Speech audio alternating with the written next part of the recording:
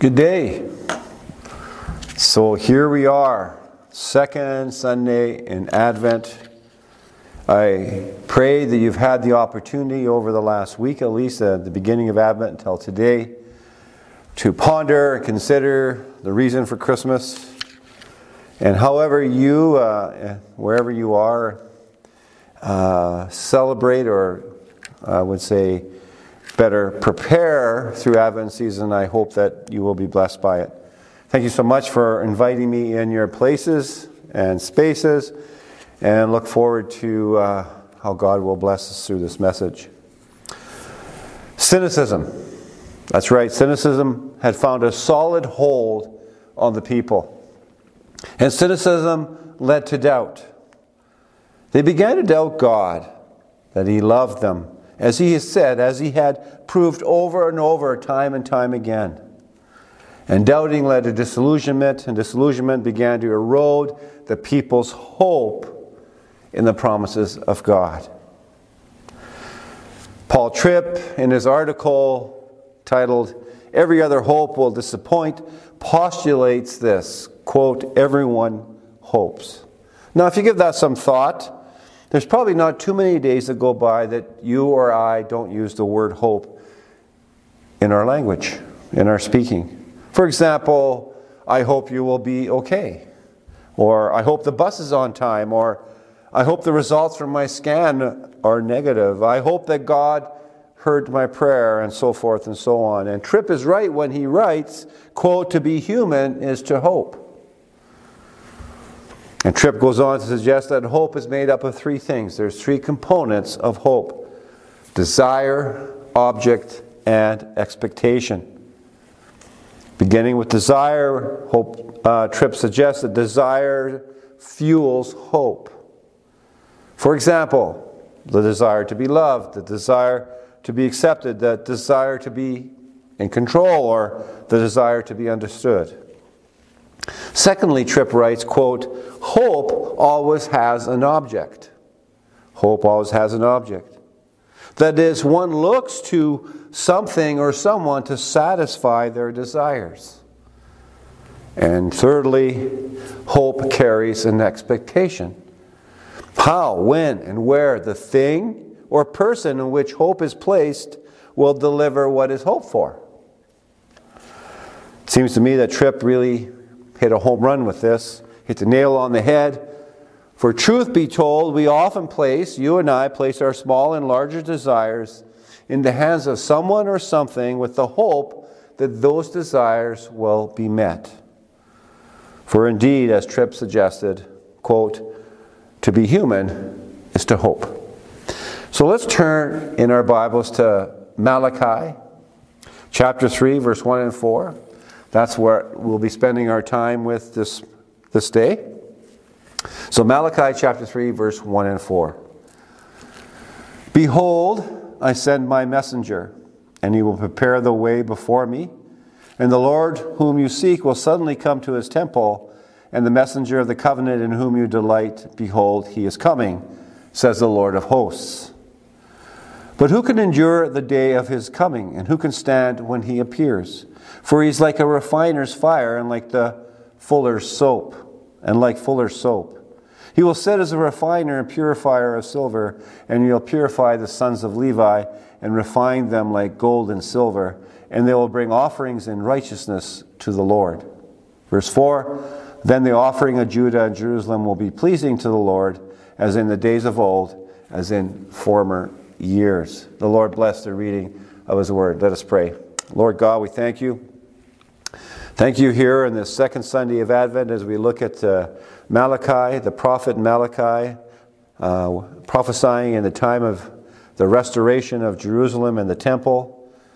We look to those ancient days and ask you, Holy Spirit, to give us the wisdom and discernment to understand the impact and the message that you have for us today, and that we would not only understand it, but we would put it into practice to bring you all the glory you rightly deserve. We pray these things in Jesus' name.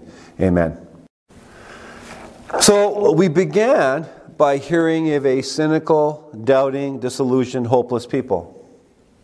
That's how we started today. And now that we have some more information, up to this point. I wonder if you would have any guesses who these people might be. And if you would say Israel, and if you would say specifically Judah, as we read here in Malachi, of course, you would be bang on.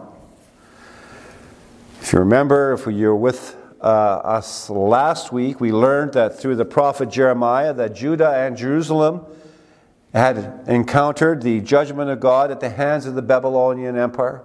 Nebuchadnezzar and his armies besieging and eventually destroying the city and the temple and taking many into captivity. We find ourselves here in Malachi 70 plus years, and the prophet Malachi ministering to Judah post-captivity, post-exile in the city of Jerusalem. We see here in the time of Malachi, the temple is restored, rebuilt. The priesthood is performing their religious services again. And now the master in the empire is the Persians, not the Babylonians. Though they required political loyalty to them, Judah and Jerusalem were free to worship God and live their lives without too much interference. So then, why the cynicism and the doubt? Why the disillusionment and hopelessness? Well, as we began, we need to place the prophet Malachi in history. And let's do that. This context is really important to understand. The Malachi, the prophet, as we see in the Bible, is the last of the writing prophets. And there's little that we know about Malachi other than we can garner, that we can draw out of the book of Malachi itself.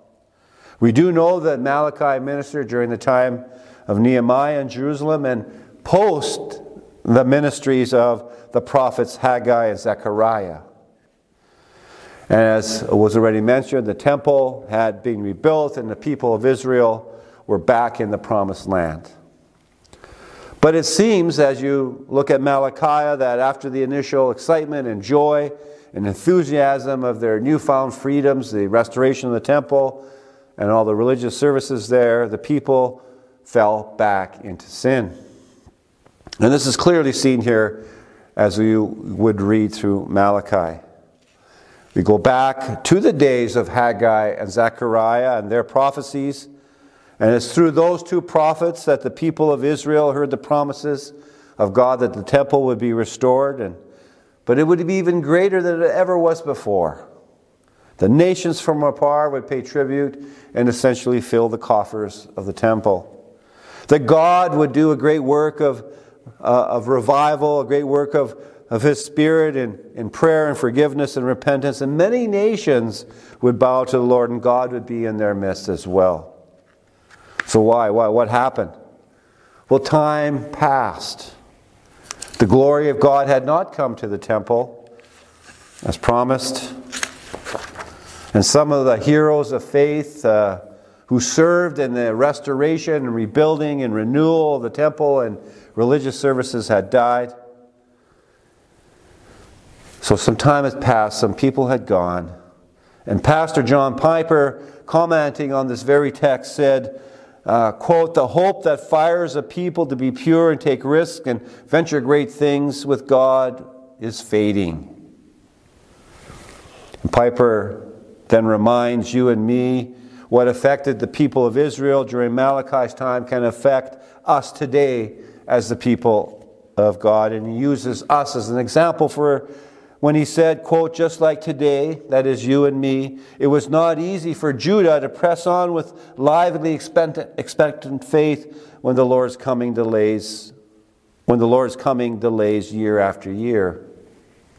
So Judah became cynical, they became doubtful, disillusioned, and their hope took a hit, and they turned their eyes from God. Their hearts were once for God, became passive and happily at home in the world. For Judah, once full of hope, their desires and expectations placed into the rightful hands of God, now they turned elsewhere. Once God was their Lord, their Savior, their Master, their Father, their Teacher, their everything, now they turned to mammon. In other words, they turned to other gods, such as money and fleshly pleasures. These things became their masters, their teachers, their Lord. So God sends Malachi, the messenger of the Lord, and the very first thing that God said to his people, Judah, was this. You look at Malachi chapter 1, verse 2. I have loved you. God loves his people, my friends. He wants them to turn back to him, to seek forgiveness and repentance, to be restored in right relationship. I have loved you were the first words that came out of Malachi's mouth. You'll also notice as you read through Malachi a really unique feature that Malachi uses, the Q&A, the question and answer format. This is a unique literary style which Malachi uses to call out the sin of Judah. So let's begin that journey as fast as possible today. I almost said this morning. Today, chapter 1. In chapter 1 we find the priesthood had polluted the offerings of God. That's what it says there. That by their actions they despised God above all things. We have a question. Malachi chapter 1 verse 6. If I am master, where's my fear, says the Lord of hosts to you, O priests who despise my name. All the Bible tells us or teaches us that the way to wisdom is to fear the Lord. They had no fear of the Lord anymore. They went on, more questions, but you say, how have we despised your name? Answer, by offering polluted food upon my altar. Malachi 1:7. You see what they were doing is they weren't being careful in their worship. They weren't being purposeful in their worship. They weren't following the commandments of God as the instructions of the Word of God told them. They offered blind and lame and sick animals instead of the unblemished ones as they were commanded. And not only did they pollute the offerings, but these priests also, according to Malachi chapter 2, abandoned true instruction, and they turned aside from the way. They turned aside from the Word of God. And as often when spiritual leaders of a community turn away from the Word of God, these priests, they had caused many to stumble by their instructions. Malachi chapter 2. So Judah's priests and its people had profaned the sanctuary of the Lord. But friends, there was more. In Judah's exchange for the things of God with the things of the world, in their abandonment of the covenant of God, a covenant with God, they violated it even further by divorcing and chasing after other women. Aliens, it says in Malachi chapter 2. But there was more. We go to chapter 3, and then we have this anomaly like we did in Jeremiah chapter 33 last week. God, through Malachi, extends mercy and grace again and again. Where we read in Malachi chapter 3, God speaking through Malachi, return to me, and I will return to you, says the Lord of hosts. Then we have a question. But you say, how shall we return? Another question. Will man rob God? Yet you are robbing me, the whole nation of you. Another question. How have we robbed you? Malachi 3:8. The answer, in your tithes and contributions. In your tithes and contributions. So Judah, in their despondency, had come to doubt the promises of God. Their spiritual leaders were no longer faithful and concerned with right instruction. They caused many to stumble. I don't know about you, but if you are a pastor or a leader, an elder, a deacon in the church today, woe on you if you cause your sheep to fall. It is a frightful thing to fall in the hands of God. They had caused many to stumble. And maybe this is why some had decided that the grass was greener on the other side and the foreign women were more sexy or more appealing, maybe. I don't know. Maybe this is why they cheated in their offerings and tithes, and they offered up blind and lame and sick animals and cheated the Lord out of what rightfully was His. See, God had called them to be a holy people, to be set apart from all nations, to seek Him first, and then He would meet all their needs Jesus said that in the Sermon on the Mount, seek first the kingdom of God and his righteousness, and and you will receive all that you need. Something like that. Pardon me, I just lost my train of thought there. But their hope, they were to put their hope in God, but they put their hope in the world around them. Last week, we also talked about how we can understand events like we have here in Malachi. And I recommended 2 ways. One, pray. We always must pray when we read the Scriptures. For we need the Holy Spirit to teach us, lead us, give us discernment and wisdom to inform us, our minds and our hearts. 2, I suggested you look for Jesus. Jesus is never far from the text. Apostle John reminds us in John chapter 1, verse 1 and 2, in the beginning was the Word, and the Word was with God, and the Word was God. He was in the beginning with God. You see, the story of humanity is forever linked with Jesus Christ, the Word of God. Apostle Paul said that Jesus is the image of the invisible God, the firstborn of all creation. For by him all things were created in heaven and on earth. All things were created through him and for him. You'll find that in Colossians chapter 1, 15 and 16. So when we look at chapter 3, verse 1 to 4, we find here the Word of God, Jesus Christ. And Malachi the prophet in these 4 verses speaks of a time that God will send a messenger who will prepare the way for him. Take a look at verse 1, the first half, 1a. Behold, I send my messenger, and he will prepare the way before me. So the question is this the messenger Malachi or someone else? For Malachi, indeed, like other faithful prophets, brought the message of the Lord to his people, like Nehemiah did, and Haggai and the others. So looking closer at these 4 verses, let's put on our biblical thinking caps. We get some idea here. We get some idea here of the character of the messenger that was to come. Verse 2, he is like a refiner's fire, like fuller's soap. Now, these are not very familiar to us 21st century people, these words for refiner's fire and fuller's soap. Verse 3 gives us another clue to help us understand. The messenger God sends will sit as a refiner and purifier of silver. Now, this makes more sense. For you see, when refining gold and silver, a lot of heat is used. A lot of heat is put in the process, and it's used to burn off the dross. So that is the scum, thus purifying the precious metals, gold and silver. And when it comes to fuller's soap, Easton Bible Dictionary describes fuller's soap as using an alkali base to clean and whiten. But here's the point. The messenger that God will send will refine and purify his people. In the refining and purifying work of the messenger, along with the first part of verse 2, but who can endure the day of his coming and who can stand when he appears, would indicate to the reader that Malachi, while a messenger sent by God, is not the messenger of verses 1 to 4. So, who is this messenger? I want to say that again. Who are these messengers? Because Malachi here is clearly speaking of 2 messengers.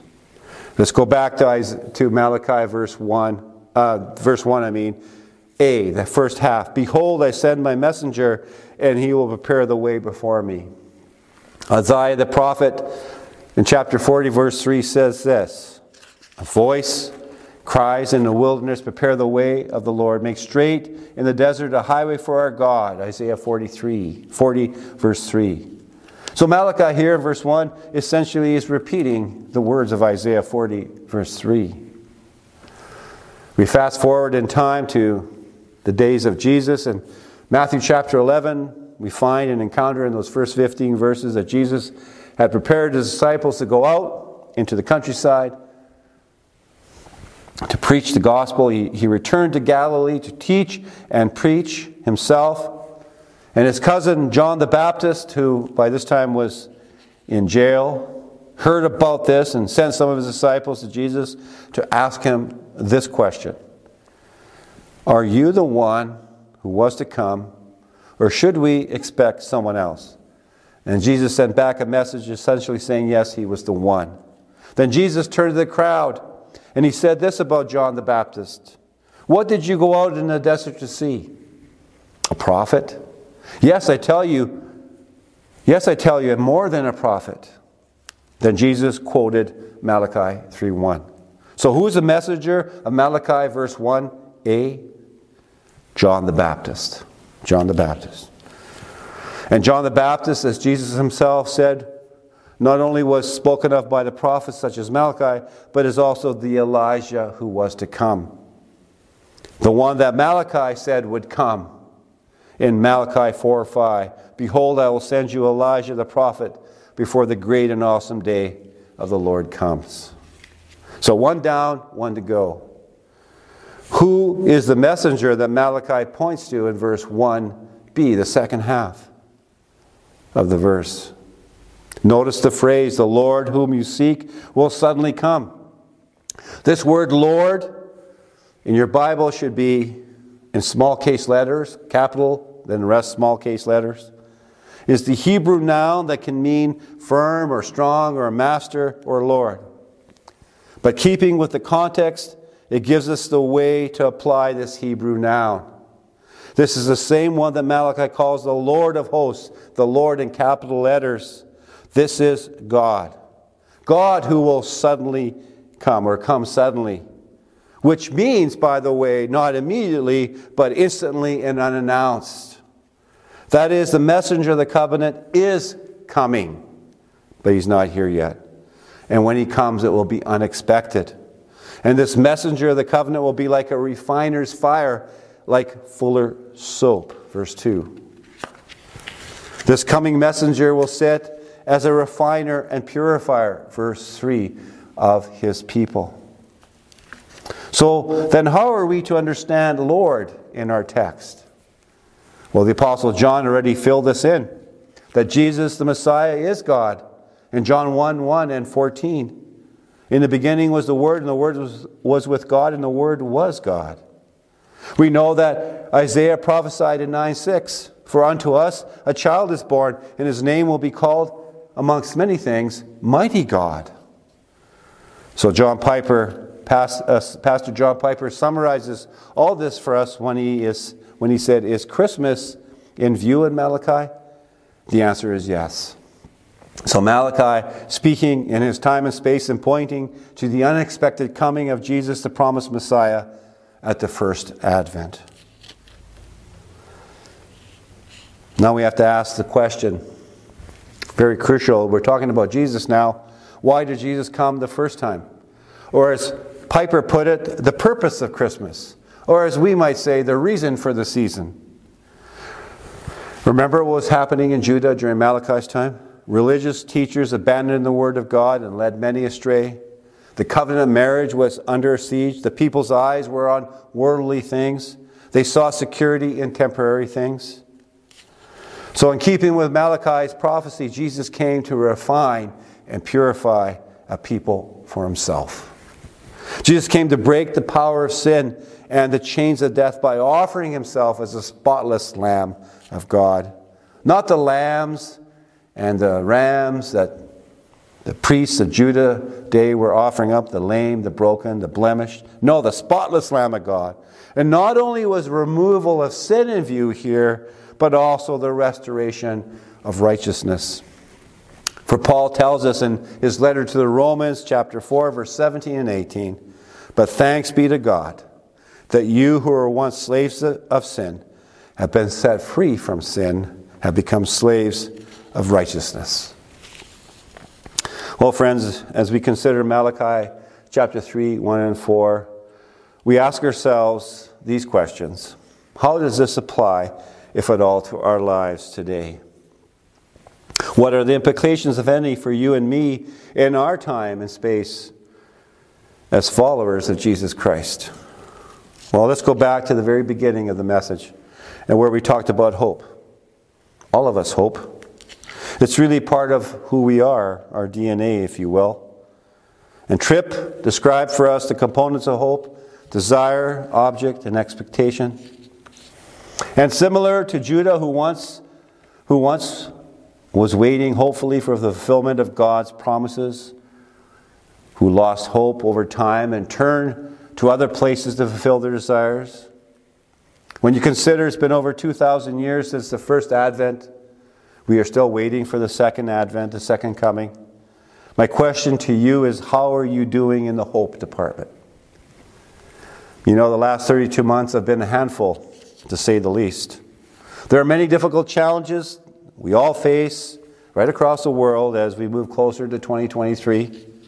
There are many unknowns, many troubling signs. That's one side of the coin. How about the other side of the same coin? Have you gotten really comfortable in your places and spaces? I don't mean that you are content with your lot. I mean comfortable that you've forgotten that you are aliens in this world. If you are a follower of Christ, this is not our home. Piper uses the word goodies to describe worldly goodies. Are you satisfied with the world's goodies? They are kind of shiny and fun, aren't they? I'll give you that much. But here's the thing. Friends, Jesus Christ didn't come so you and I can wrap presents with pretty tidy little bows, to stuff our faces with turkey and everything else. He didn't come so that we can have our best life now. He came to die for your sin and my sin, for the sin of the world. He took upon himself what you and I deserve, the wrath, the judgment of God. You know that cross that people wear around their neck? It's not some bling to wear around their necks. You can wear it. It's okay.